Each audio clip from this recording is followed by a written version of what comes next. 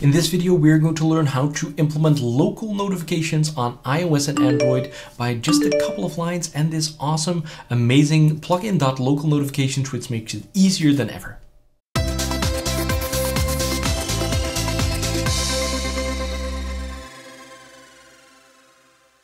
Let's first inspect the end result. So here I'm showing you this only on iOS, but I promise you this video also has the Android bits. I'm going to show you how that looks as well. But here we have a button that says schedule notification, and it will wait 5 seconds and send us a notification. So let's go to the background, wait 5 seconds, and boom, there we have it. So it shows a badge, it shows a little bar, and this has been scheduled locally, so that is very cool. And whenever I click this, I go in and I can get some custom data in here. I will show you that too. You can click the OK button. So let's do that again. Switch off the phone and you will see the phone will wake up to show you this notification.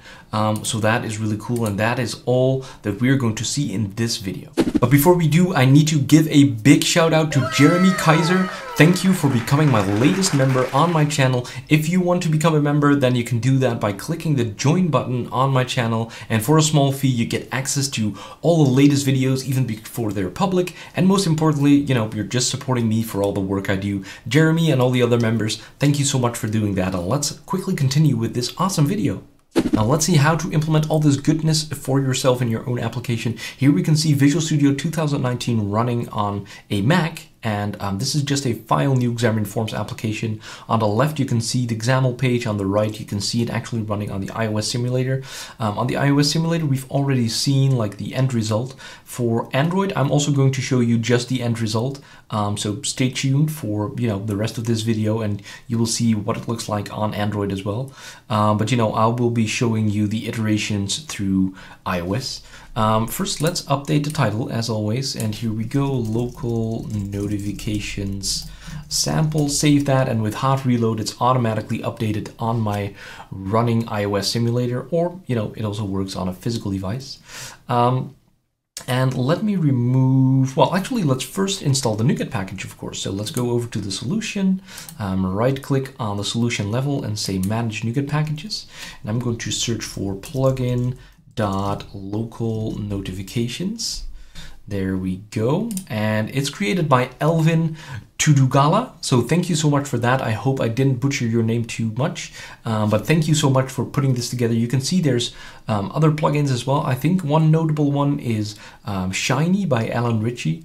So go check that out as well. But I'm showing you this one for this video.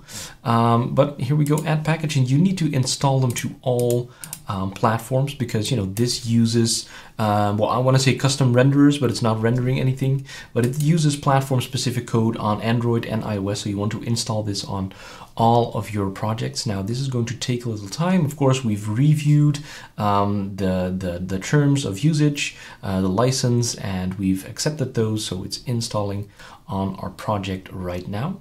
There we go. Now, another good thing to note is that you need to use this with Xamarin 4.5 minimum. I think there's a specific 4.5 version, but you should be using Xamarin.Forms 5 anyway, so just stick with that. And the other thing is you want to target Android version 10. So if we go over to the solution and we go over to our Android project and select the options right here, you can see here in the general tab, compile using Android version, which is the target framework.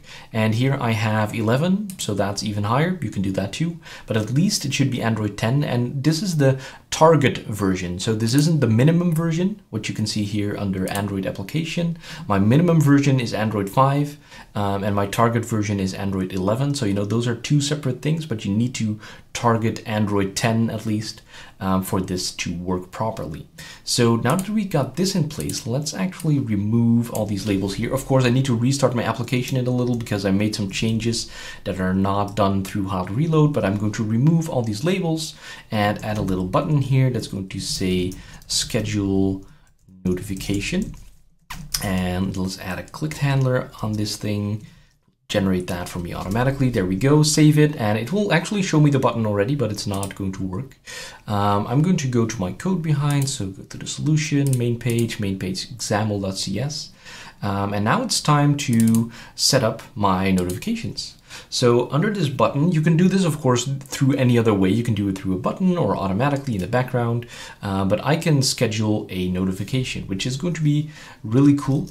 I can just say var notification is new notification request. I need to use some adding here, so let's go to the little light bulb and using plugin.localNotification. That sounds good. So it adds this using right here. You can do that manually too.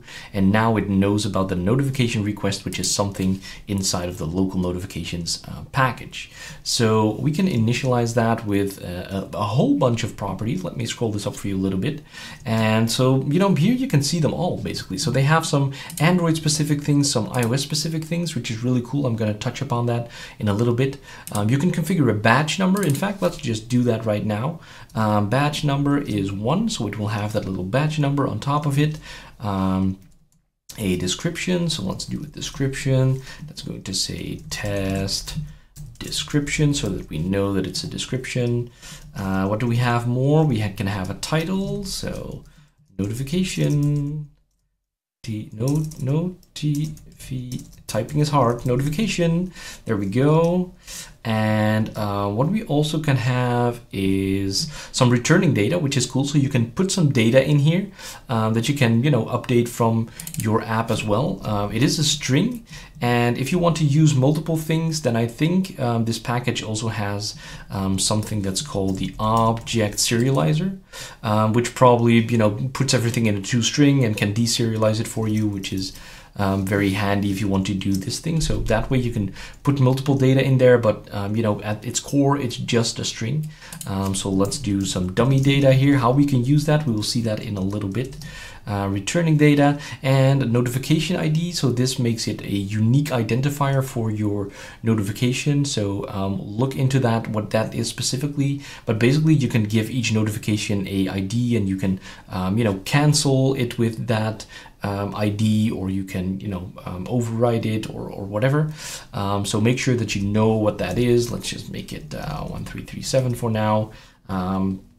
But look into what that does. It might be important when stuff is not working. And so the other thing is also interesting. We have like a couple of other things. So you can specify a custom sound. You can say if it's repeats or not. So you can make a recurring kind of notification, which is really cool. So if we say that, you have a couple of options. We can say no, which is probably the default. We can say daily, weekly, or a specific time interval. And when you want to do a specific time interval, I think you have to here set the notify repeat interval, and you can do something with a time span. And you can set a repeating notification, which is really cool. So you don't have to schedule it yourself each time. Now, the thing that I'm going to do is just the notify time. So I'm just going to set the time, which is going to be datetime.now.add seconds. And I'm going to add the 5 seconds to whenever I press that button. So I can close the application or do whatever you want. And within 5 seconds, it's then going to show that little notification. And so you have a lot of, oh, actually I promised you to do the iOS and Android specific stuff. You need a new object with that. So this is the iOS options. This only has the hide foreground alert. So that basically allows you to send a silent notification. So it doesn't show that little bar thing whenever, you know, the notification comes in. And for Android, I think there's some more options. New Android options, there we go. Here you can see we have a bunch of options. So we have the auto cancel, the channel ID. The channel ID is important. I'm going to show that next. We can set a color, we can set a group, we can even set the color of a LED if that's something that's on the device. If it's ongoing, what the priority is, and you can even add a progress bar. So, oh, there's even more. There's even more. You can add a timeout and a certain vibration pattern. So lots of things going on here, which is really cool. Go check that out for yourself, or, you know, as always, let me know if there's something specific that you want to see. Let me know in the comments, and I'll be sure to answer you or maybe make another video. So let me finish this up first. So we can say now notification center dot current dot show. So this is the API basically for this whole plugin as well. We can say cancel. So here we have that notification ID coming in. So that's this one that you can see right here. You can cancel that specific one to not show it. You can cancel all. So if you have a recurring one, you just cancel them all, never show it again. These events, received and tapped, I'm going to go into that in a little bit. And here we have the show, which I'm going to use now, which is the notification. There we go. And now it's going to show it. So that's how you set that up. Now, one thing that we need to do for Android is go into our solution, go to our Android project and our main activity, and I'm going to set up that channel that we're talking about. So because on Android you have to work with specific channels that you can send notifications to, so you can also create multiple channels, and you can say, hey, I want to send this to this channel, which is, you know, kind of specific to how push notification works. So find out how that works. But you know, if you just want to do the default kind of simple notifications, local notifications, then this is going to be enough. So let's go into notification sender. Oh, it also doesn't know it here, of course, notification sender. So I should be using plugin dot local notification here. And now it knows the notification sender, and I'm going to create the notification channel. So there's another extra stuff that you could do here as well, but you know, you can just here set this create notification channel. I think technically it's only necessary whenever you set it on API level 26 and higher. And also here you can, you know, set some configuration here, I guess, but this is more like the advanced stuff. So you can also here set some configuration on, you know, how it should view on the simulator. So you know, that is stuff that you can play with. Go check that out. But you know, this is the default. This is enough to send the actual notification. So I think we set it all up. So let's stop this one and start it again for iOS, and let's see if this is actually going to do something. Here we go, notification is coming up. And now if I press the button, then we have to go be quickly here within 5 seconds, and boom, there we have it. So we can see our badge is 0. We can see our notification is coming up, which says title, notification, good, test description, after 5 seconds. So that is really cool. That's all the things that we can see. Whenever we tap it, we are brought back to the application. So that is really cool. If I do this again and I shut it off, so I press the power button on my simulator, and we wait 5 seconds, you can see it wakes up the device and it shows the actual notification as if it was like a more remote notification, because you know the concept is very similar. So that is how we can implement these local notifications very quickly and easily. Now let me quickly show you a couple of other things as well. I want to show you also the events that were here, but let me actually just do this.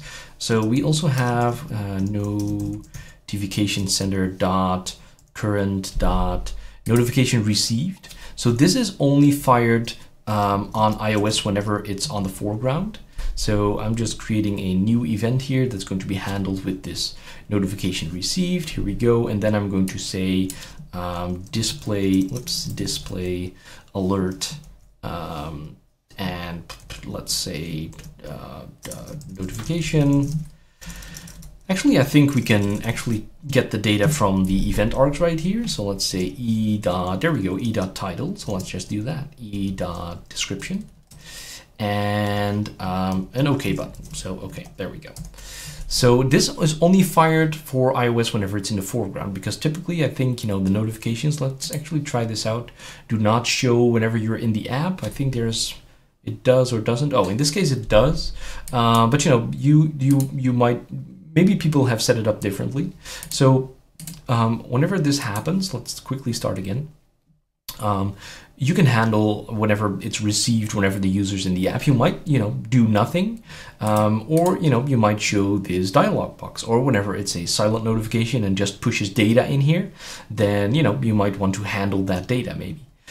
So here you can see this has the same data, and you can show it like this.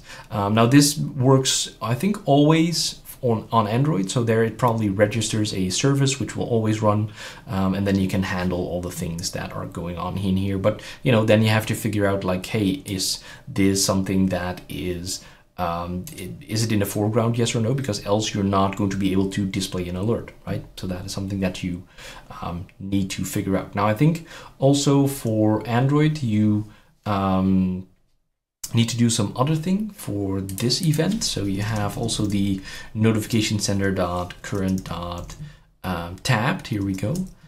Plus is, create a new event handler, there we go. So whenever the notification is tabbed, so the actual bar thing, whenever the app is going to open, then you can also trigger some actual things, so that is cool too.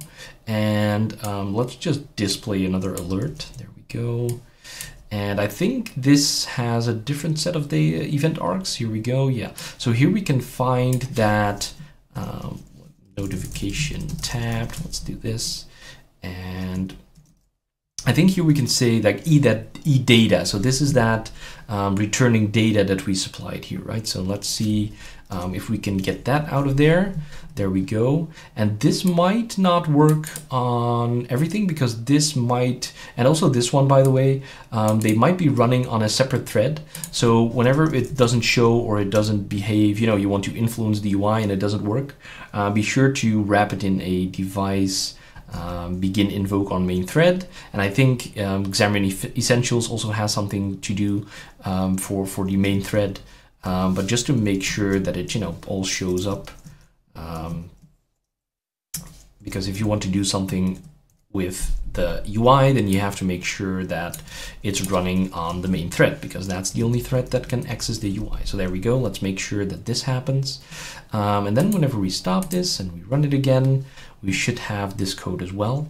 And we should be able to get that extra data out of there. So let me do this and go out of here.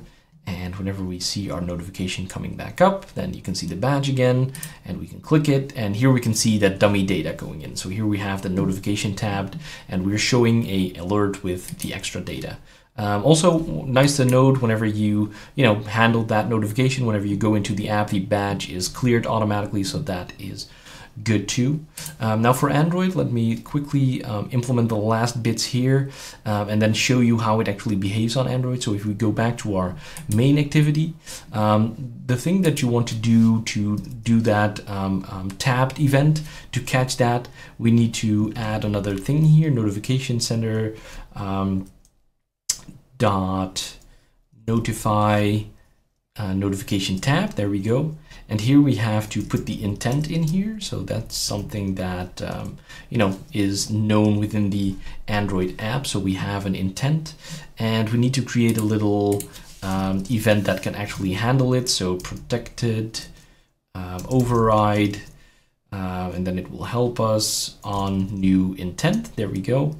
And then we first want to do the notification sender dot notify notification tab. So what this is doing is just, we want to get that intent from the parameter there. So what this basically probably only does is actually fire the event that we've hooked up here in our main page. So notification tabbed will just pass along, something happened on Android. And actually with this in place, let's check out how this shows on Android. So here I am back on Android, and you can see the exact same interface, and I can just say schedule notification. So let's do that and get out of the app right here, and I can see the little icon of the app right here, and you can see it doesn't show for this Android version an actual value in this badge, but it does show you the little dot that something is going on here. And also in the top bar here, I think this has something to do with that notification channel, that if you want to show the actual bars right here, that you have to do some configuration in this notification channel. But you can see that the notification still shows up. It says notification and test description, the things that I configured earlier. And whenever I click this, it will take us to the app and it will show us the notification data just as well. So that is how all of this behaves on Android. And you can see, it also handles this same notification whenever we're in the app. So it does both now, which, might be a bit too much. So we probably want to, go back in here, the main page, and say whenever we received one, we only want to do this for iOS because that's the only case that makes sense, right? The runtime platform is device.ios. I got a whole video on how to do this platform specific stuff. It should pop up on your screen right now, so go check that out if you want to know more about that. Now it only does it on iOS, but this is how it shows on Android, so just as well. A little bit more configuration, but other than that, it's never been easier actually to set up local notifications on iOS and Android. Now this has a lot more customization options. You can do all kinds of things as I've just shown you. I've shown you the APIs and I've shown you how to implement the basic usage, but beyond that there's much more to do. So let me know in the comments if there's anything else you'd like to see, or if you have any questions, and I'll be sure to answer them. Maybe join my Discord server if you haven't done that already. You know, there are some people that you can interact with and ask questions, and we're there to help each other out. Like this video if you've actually liked it, and of course subscribe to my channel if you haven't done so already, and I'll be seeing you for my next video. Keep coding.